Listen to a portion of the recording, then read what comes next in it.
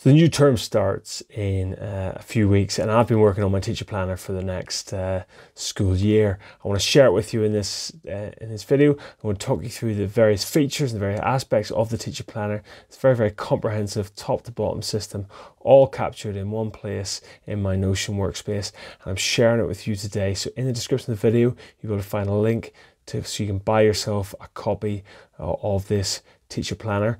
This is the very exact planner which I'll be using every single day from the 1st of September whenever I go back to school. So let's jump into Notion right now and I'll talk you all through the various aspects of the planner. Now, the real core of my teacher workspace in Notion is my period by period planner, and I used a similar format last year, so if you've been watching the other videos on the channel, you'll be familiar with this. What we've got here is just a column with the dates, and for every date, in my school there's 6 periods. Your school might be different, but you'll be able to edit it very easily. Date and periods 1, 2, 3, 4, 5, 6. That's the first column. Now for each of those, there's an actual formatted date column, so we can sort or we can filter by the actual date. There's a column with the year period, so that every single separate period in the school year has got a different number, so that we can sort all those periods 1 through to 1920 or whatever it happens to be.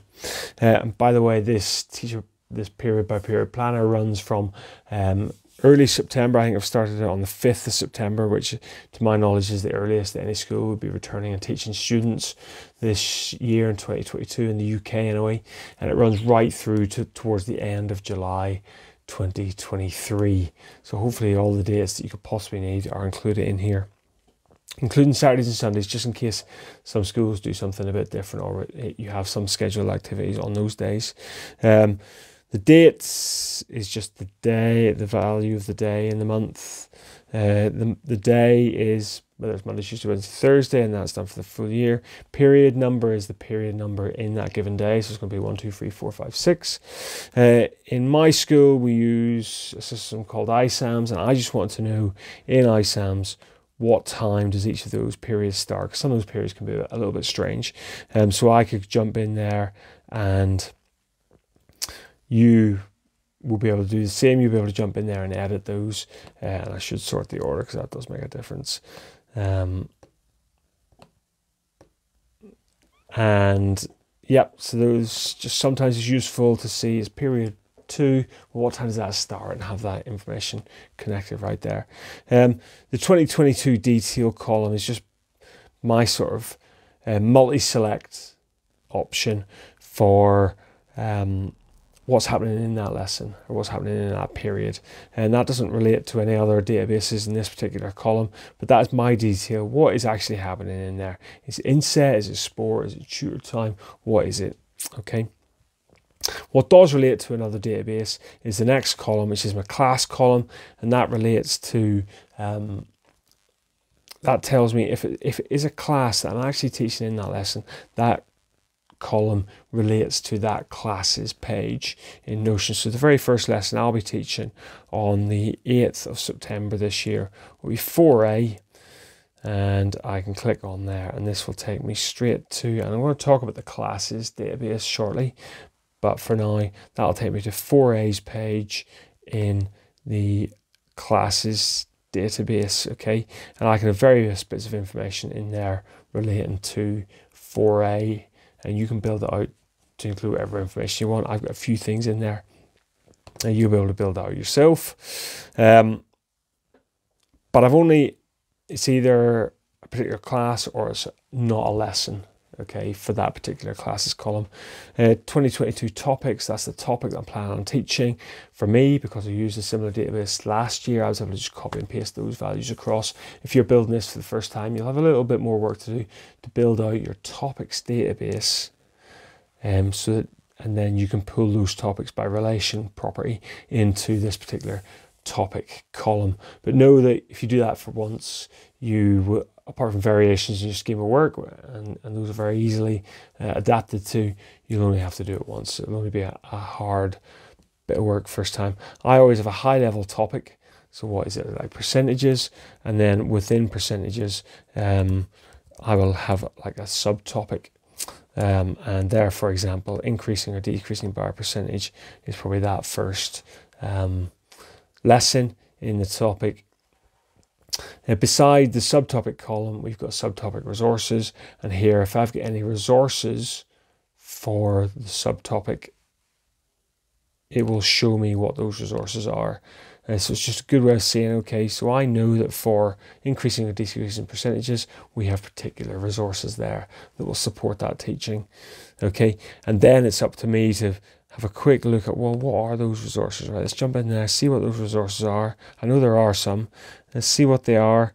Okay, we've got multipliers, 2.6 lesson plan, and percentage multipliers, exam questions.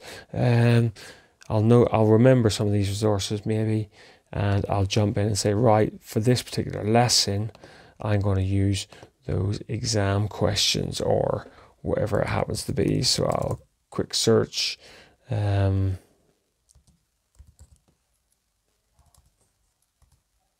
Or whatever the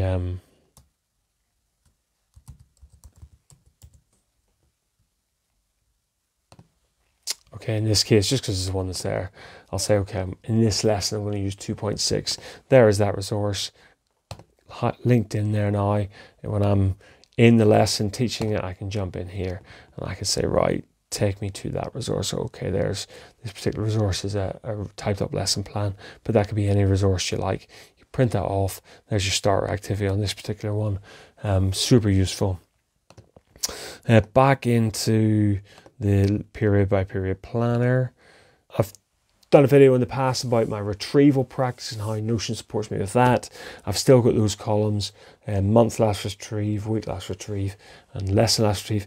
Those are relation property columns to the topics database, so I can copy and paste what's happening in the weeks ahead, or the weeks behind, sorry, into the relevant one of those columns, so that I can then be in the lesson I'm teaching and I can know, well, what did we cover last lesson, last week and last month, and we can get that retrieval practice up and running.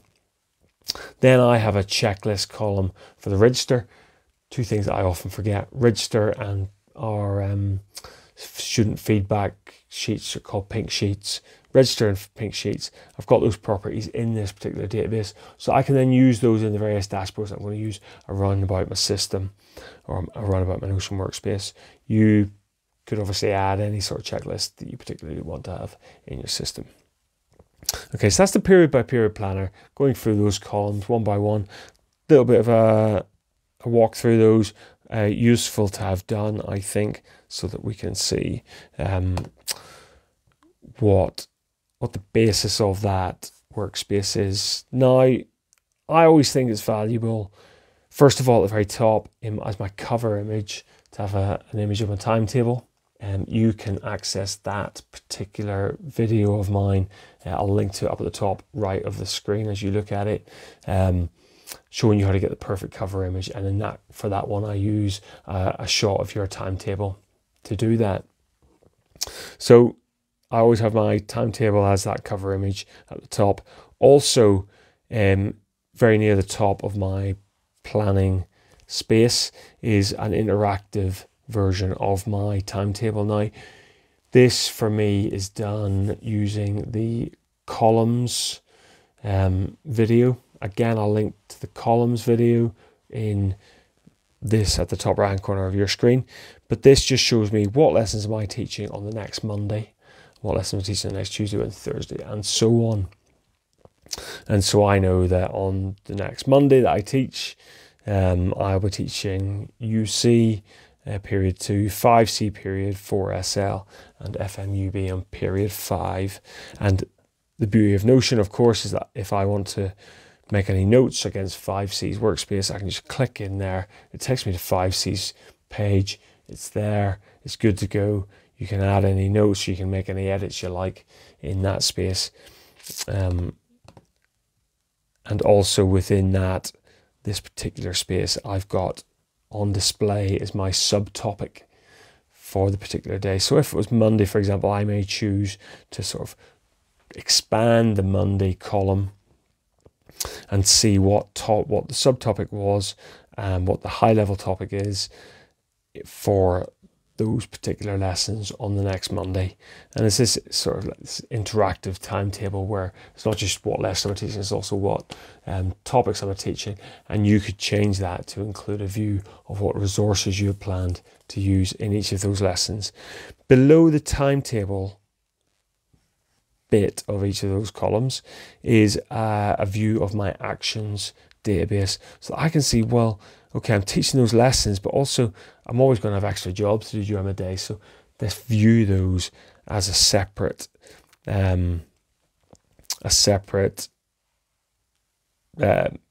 block within each of those columns. So this is just a view of my actions database in each of those columns, again filtered to show me only the actions which I have planned to do on the next Monday or the next Tuesday or the next any day of the week, as appropriate for the particular column in the database. And you will have access to all that in the link in the description. Okay, that's planning my days, right? I can shrink all those down if I so wish. And in fact, you could put all of this inside one toggle so it all shrinks down. Straight below that, I've got a quick capture. So I've got a synced block. Okay, and it's a sync block which syncs to anywhere else I want in my Notion system. And I just want somewhere that when I'm in here, or I'm on my phone, or I'm on any other page in Notion where I might want to be, I might be where I want to take quick notes, such as like my meetings page. I can jump in here, I can make a few notes, wherever they happen to be, and look, it tells me here up top right, it tells me that I'm editing those in 15 other pages. So the version you download won't be linked to 15 other pages, but you can create that synced block very, very easily and straightforwardly, and you will be able to sync that block to anywhere else across your Notion workspace, and any updates you make in here will sync across there. And it's just a very, very quick way of capturing any notes, thoughts, jobs you got to do, anything you need to remember, stick them in there, and you won't lose them. Okay, other databases which I intend going into in future videos, because fundamentally I'm dropping a lot of stuff in this video, it's all super relevant, but I don't want to overload it, and I want to be able to get the videos out nice and quick. But just to show you the other databases in my workspace, in my teacher workspace. So I've got a period by period planner. That's the one that I've gone into in detail. I've got a topics database, and that includes the high level topics and the subtopics. They're all in the same database. You may choose to separate them, but it's another database then. I keep them all in one. I have my resources database, and I have my homeworks tracker. Okay, homeworks tracker, I'm completely rebuilding that for this year. Super excited. That's going to be much, much slicker. It's going to be a subject of a future video, which I look forward to sharing with you. Resources, various resources pages that I've pulled together. My main one being my AA resources. That's my resources page. It's got a couple of hundred resources now. All of them I've chosen and used myself. And you would want to be building it up yourself for your own topics. If you're a maths teacher, you might find value in my resources, but if you're English or something else, you'll need to start building it up yourself, and it's well worth doing so that it all links together in the system. And you can upload those, as long as if you're on the free plan, you can upload up to 5 megabytes in that resources page. Then a few other pages that I've created of my past exam papers, question papers and mark schemes for GCSE and A-level. I've got a page with my textbooks, so I've uploaded all my textbooks onto Google Drive, and then I've linked to those pages from here, and it's a nice gallery view, so I can quickly come in here. What A-level textbook? I've only done it from A-level textbooks. What A-level textbook do I want to see? Okay, click on that and I can go straight to that textbook. It's quite a nice way of viewing that. And then Mark Willis's maths page, he shares that freely online. You can go and access that page. Highly recommend it. When you're at it, make sure to give him a follow and a like on Facebook and Twitter. Super guy, very, very generously sharing a lot of his work there. And then an area that I've doing a little bit differently this year. So I've got my classes database, which is in here. And if I got some sort of admin relating to my classes, I can come in here. I've got it nicely set up to show me any to-dos that are related to that class. Sorry, at the very, very top of each of the classes actually tells me what lessons I'm teaching. So I'm teaching 4A, I'm teaching them Tuesday period 1, Wednesday period 3, and so on. My to-dos related to that class, they're in there, and today's lesson, it's all in there. So that card shows you the information down at the bottom of the actual page, and that's today's lesson sync block, which I've done a video before in the past. Super useful way, that, but I'll not go into too much detail on it now. And then the figure down at the bottom, that's the number of students that I've got registered in that particular class. Okay, so that's my classes database. I'll jump back. And then separately to that is my students database. So this is just my students database. In here, we've got the student's name, the class, the house that they're in, the test scores, and a little bit on merits and concerns, which is my school's lingo for recording discipline. And that's a big area I've been working on here. So if we jump in to the merits and alerts board, I'm not going to go into detail on this in this video, but if you buy it now, you'll get this included. But actually it's pretty significant once you look at it, and once I do the subsequent video on how I'm going to run this. Done a lot of work on it, really, really pleased with it. Got this board that if I'm in a lesson and I need to speak to a student about uniform, I can come in here, I can say, right, shirt untucked, okay, and I can edit that little block and I can say, right, well, that's not great, is it? And that's a concern for whoever it happens to be. Okay, in this case, concern for Harry, he's not been great. It's the 14th of August, whatever it is. And noted with Harry, second time this week. Okay, and look, then that will sit there. Ooh, didn't mean to create a new one. That will sit there until I've either sent the email or recorded it in the student tracking system as my school have it. I can move it across. Okay, I sent the email now to the parents and to the tutor. Okay, great. Now I've recorded it in the system. Perfect. And I've been working on that quite a bit. I'm very, very pleased with it. Okay. But we'll go into more detail on how I've built that so that you can work out for your own and adapt it for your own school system in a subsequent video. FMLB hub. This is just a hub that I set up for a particular class who I wanted to offer some extra support with a few notes. And you might look at this and think, okay, cool. That's a nice setup. That I might adapt that for my class. This was for a class that was prepping for mocks and exams and things. So a nice little dashboard there that was set up. That's obviously included. Okay, and a few admin points at the bottom, which I will actually strip out because they're not relevant for you. They're more just my sort of internal plans and things. Okay, whistle-stop tour of the Andrew Arnold Notion for Teachers Teacher Dashboard 2022-23. Please jump into the description and grab yourself a copy. Took me a couple of weeks to get this all set up and working the way I want it. You can grab it, all that work for yourself for a couple of quid or a couple of dollars and save yourself all that time and effort. And if you've bought it, I'm entirely available to help you and support you with it. So just get in touch by whatever means you can, Twitter, in the YouTube comments, and I'm there to help you and support you. You've been watching Notion for Teachers. I'm Andrew. Hit subscribe and the bell icon and you'll be notified when I'm dropping new videos every single week. Thank you so much for watching. As always, really, really, truly appreciate it. And I will see you again next week. Thanks a lot.